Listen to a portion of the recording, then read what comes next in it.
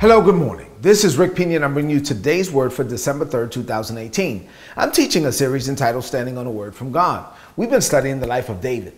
This is part 61 of the overall series and part 33 of the life of David. The title of today's message, so we can set the tone for this whole week. The title of today's message on this Monday morning is real simple. 2 words. Keep going.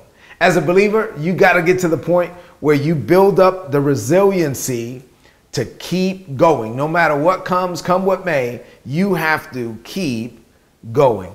In our last message, we saw how King Saul kept sending David out there to battle, hoping that he will be killed in action. Now, as is normally the case with the plans of the enemy, they backfire on the enemy when the hand of God is on your life. So the plan backfired. And as David went out and led more people in combat, and he would come back victorious, mission after mission after mission, then he became even more popular. And then Saul's like, man, what am I going to do to kill this boy? He says, okay. He says to David, I'm ready to give you my oldest daughter, Merab, as your wife.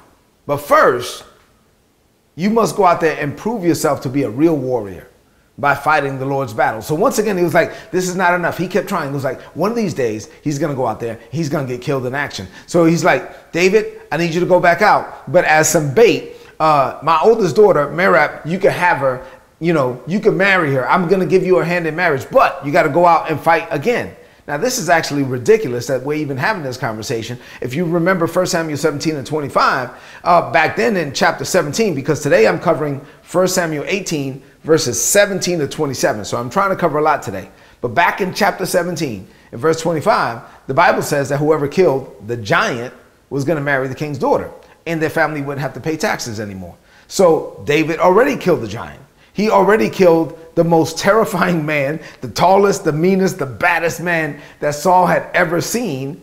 And he already had led soldiers on multiple successful combat missions. So to say that he had to prove himself is ridiculous. But Saul was calculating.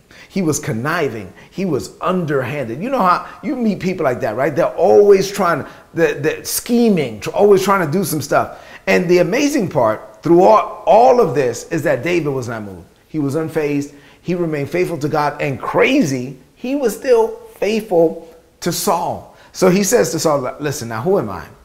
And what is my family that I should be able to marry the king's daughter? I can't be the king's son-in-law. My family has nothing, right? So he was like, I'm going to remain humble. But that's fine because Saul didn't give him the daughter anyway. So Saul took his daughter, even after all of that mess, he takes his daughter and gives her in marriage to Adriel, a Meholite.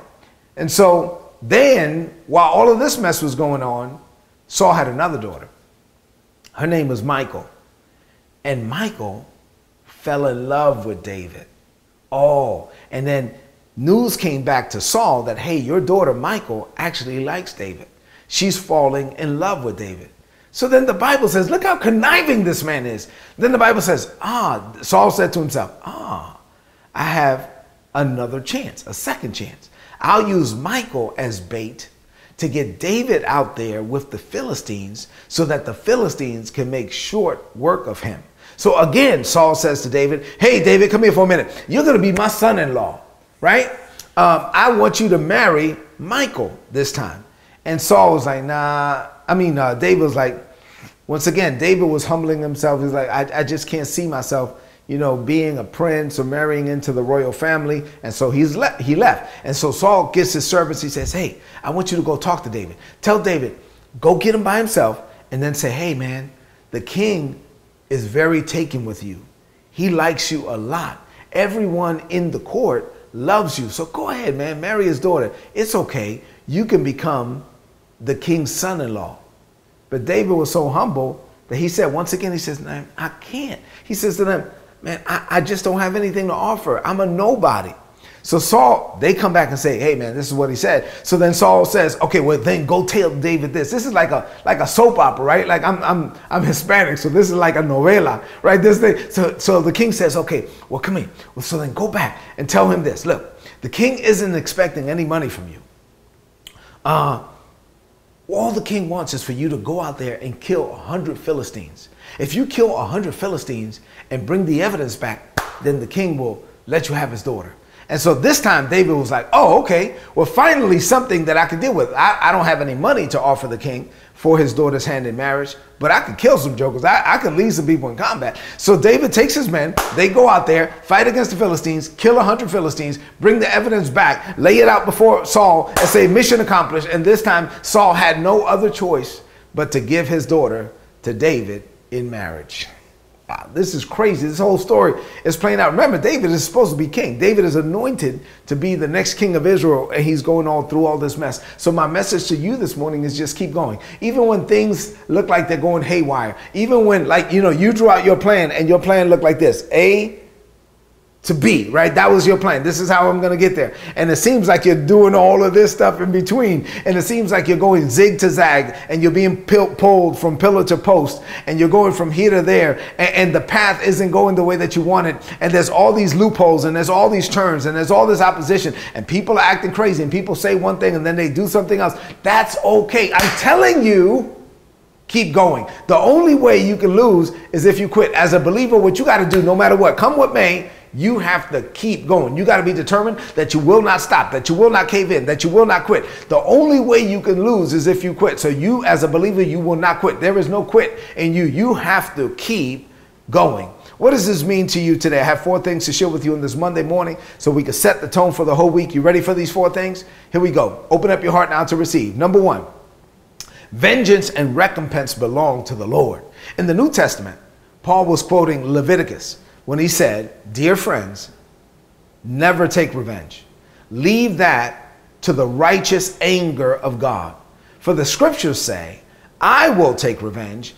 I will pay them back, says the Lord. This is found in Romans 12 and 19, and he was quoting Leviticus 19 and 18.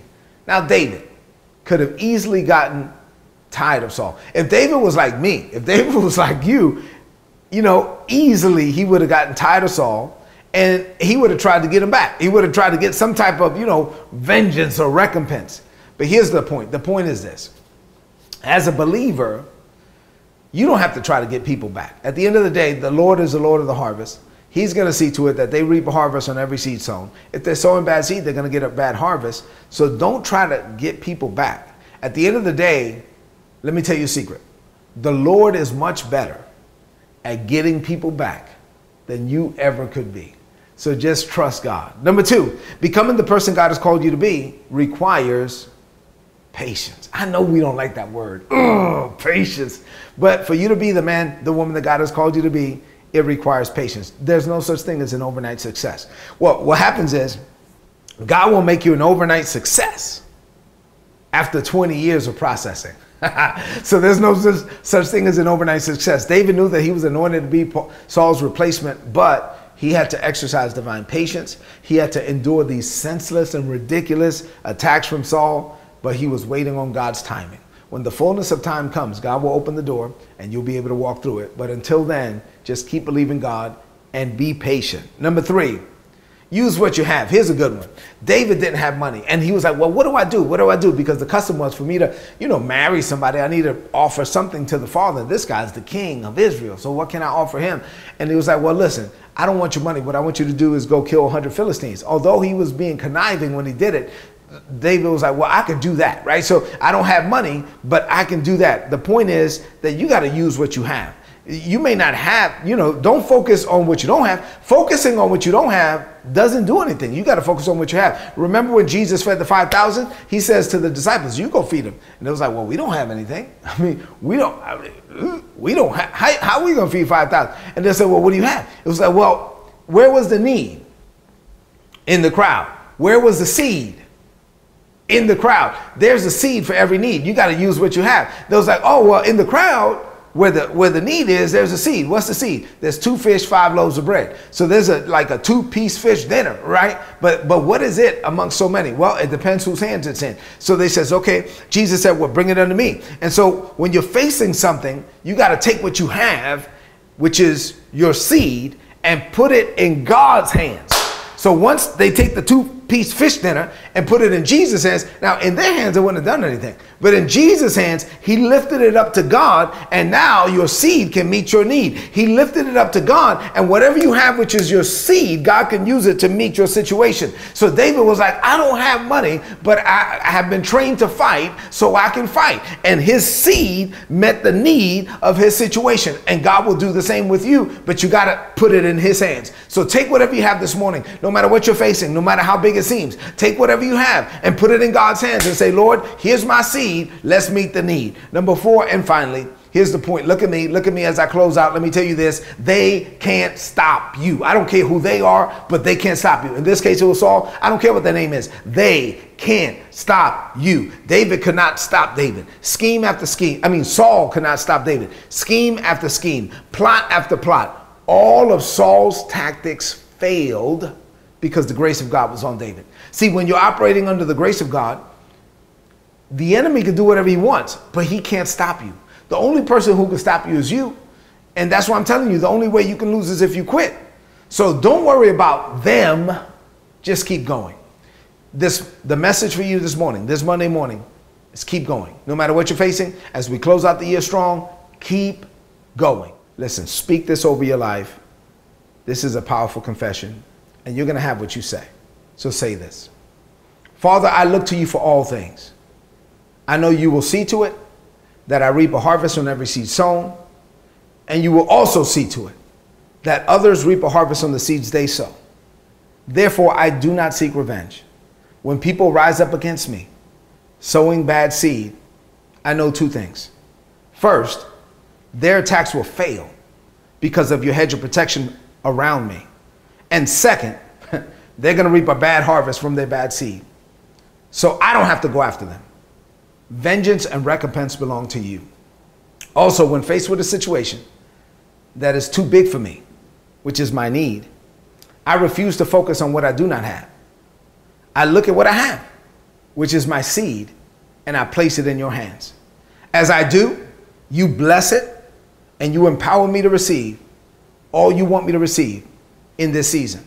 And lastly, Father, I declare that every plot, plan, design, tactic, scheme, and strategy the enemy devises against me shall fail. No hex, vex, spell, or curse has any power over me. I am covered by your blood and filled with your spirit, and the enemy cannot curse what you have already blessed. I declare this by faith. In Jesus' name, amen. Once again, please share this message with someone that you know, this message and the one that was previous to that. And also, be a blessing to someone today. Make a determination right now that as you go, you're going to keep going. You're not going to be moved. You're not going to be shaken. And you're going to be so determined to be who God called you to be that you are going to live your life focused on being blessed so that you could be a blessing. No matter what you're facing this morning, keep going. God bless you.